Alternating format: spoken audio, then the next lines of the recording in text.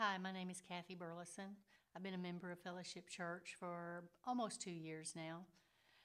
Jenny asked me to give my testimony and how it relates to the children here in the children's ministry.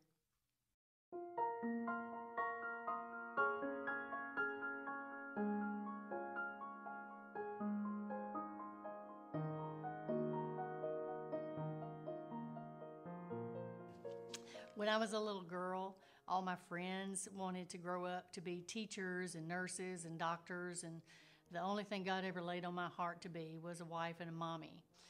I eventually got my dream. I have 3 beautiful children and 3 beautiful grandchildren, but life wasn't always a dream. At times it was really hard.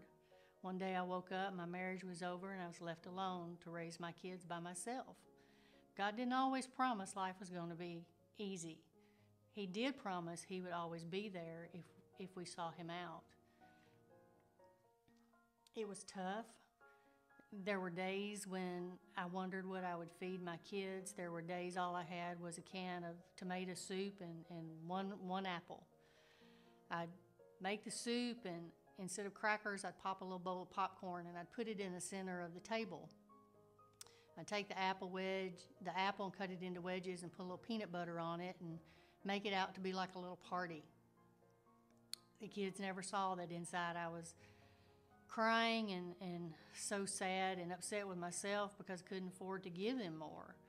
And then years later, down the road, when they grew up, we had a lot of people at the house for a dinner and sat down after dinner, and my kids were talking to a group of people and talking about this meal that I used to make them and how great it was, and they just had so much fun with this meal. And I'm sitting there thinking they're going to talk about years later when I could afford to fix like a turkey dinner or a steak dinner, but no, those kids were telling these people about the tomato soup and popcorn dinner.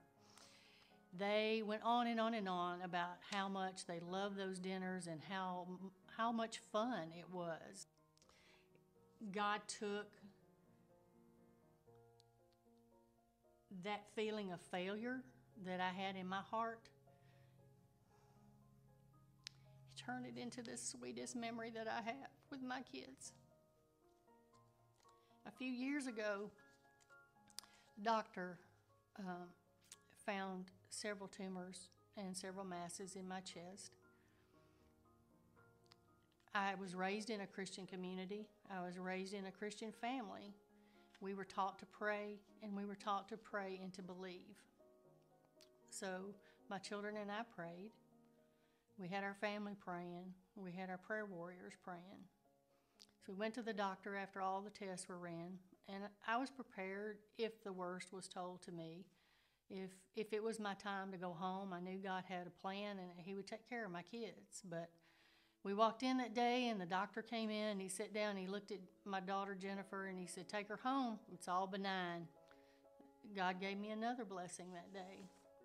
And a few months after that, I started having dizzy spells and went to the doctor again, and a test ran and was told I had a brain aneurysm, sent to a surgeon. And my daughter and I went to visit the surgeon, and he's telling us about the procedures and the risks, and he stopped for a minute and he said, "There is a slim chance," and he said, and he was really accelerating on the slim chance. He didn't want us to really focus on it, that there could be this thing called a flat vein.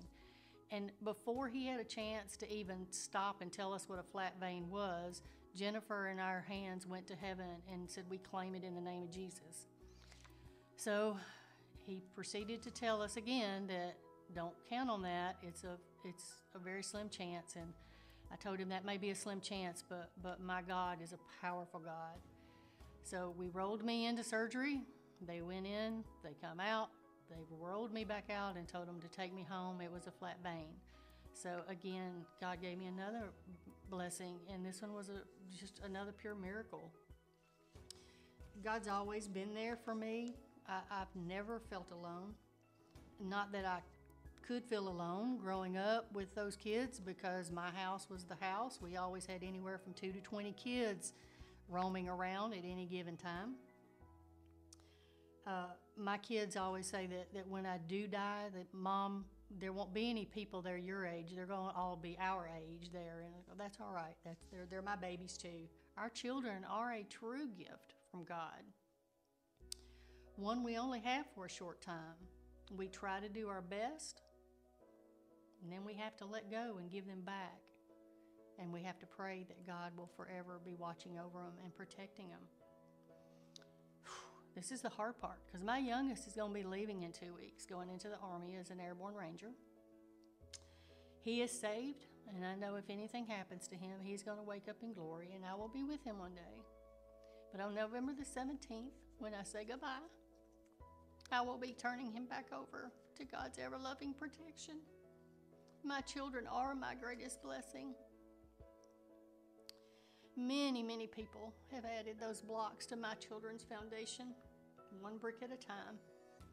So a few months ago, when the church asked for volunteers for the children's ministry here, it was such an easy yes for me. It was time to give back.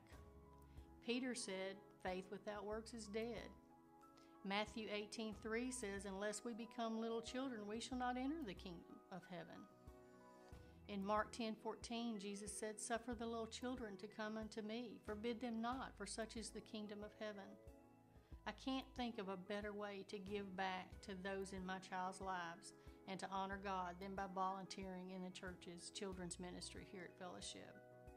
So if you're thankful for the children God put in your life, if you're looking to give back, if you have a doer's heart, I encourage you to volunteer here in children's ministry. You will be blessed, I promise.